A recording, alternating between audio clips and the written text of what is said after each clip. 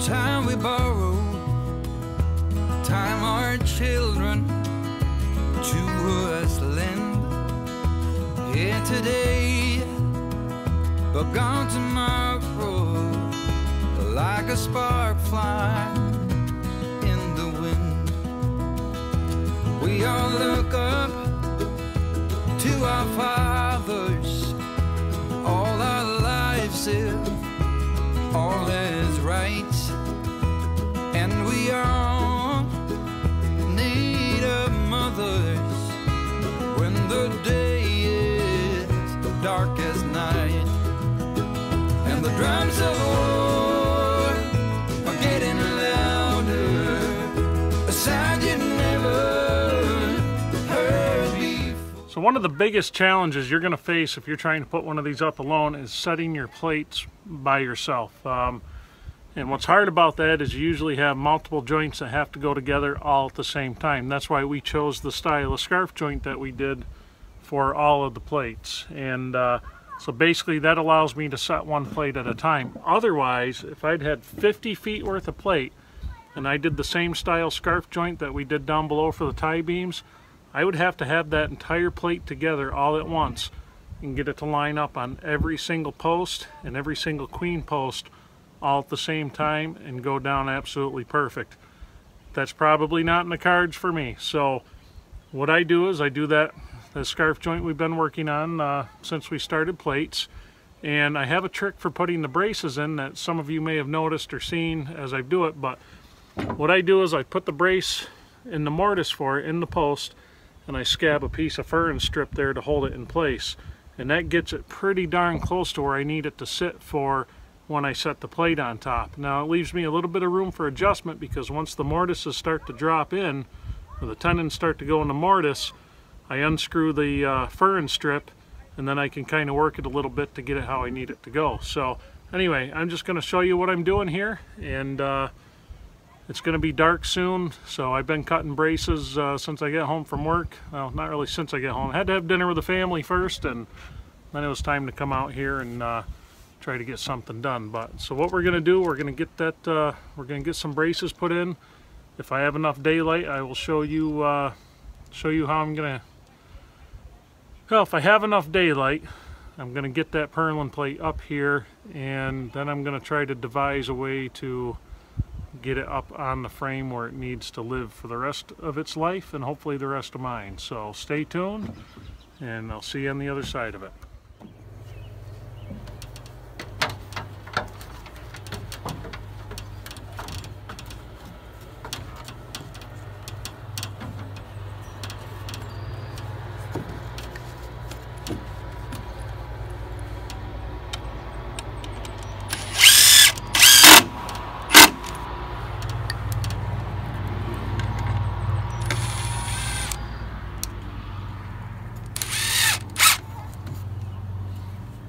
Hey, let's see what we get, and that's all we do here. It's really easy. It's about the simplest way I can do this, and it's the easiest way for me to hold this in place, and then it's one less thing I have to worry about as this is going together. So let's throw the brace up here and get it lined up, and then we'll move on to the next two.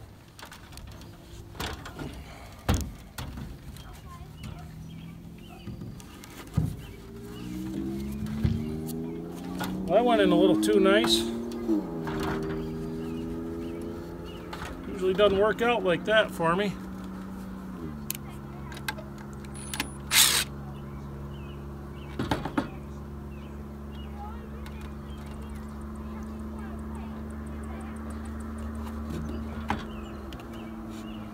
I try to get these as close as I can to where they're going to be.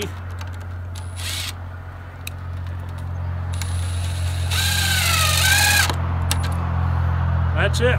Nice and easy.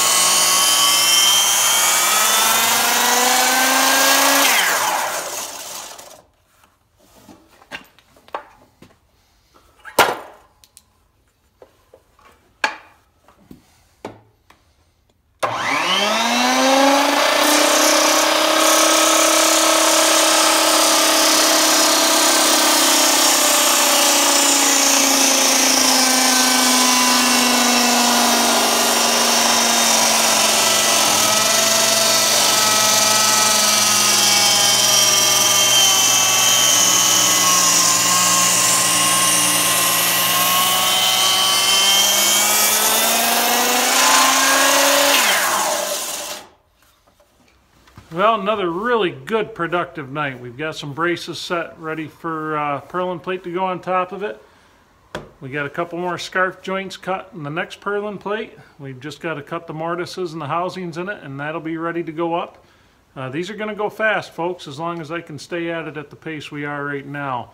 I do have some other projects I have to attend to for some family, but shouldn't take us away too awful long. But all in all, we're getting to be where we're in pretty good shape, because once these purlin plates are on, I tell you what, it's game on for that roof. The rafters are going to go fast. Just regular old rough cut 2x8s, they are going to go quick. I'll tell you what, I cannot wait.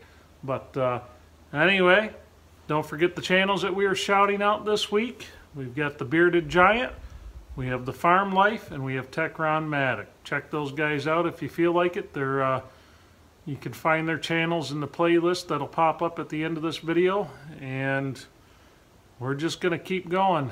You know, I've had some questions. Somebody made a comment earlier about wishing for a little more tutorial. For those of you who are looking for more in-depth tutorial, a lot of the probably the first 2/3 of these videos were very in-depth, and now it's just gotten so we've done the same thing so many times that I've kind of stopped explaining and more just showing the progress at this point. But you can find that playlist also at the end of this video if you're looking to go back to video number 1 on this build. And there's a lot of in-depth information on there on how to lay things out, how to cut things, stuff like that. So we're gaining on it every day, folks. We are gaining on it every day. So anyway, hope you guys enjoyed it. I know I did. I will see you on the next one.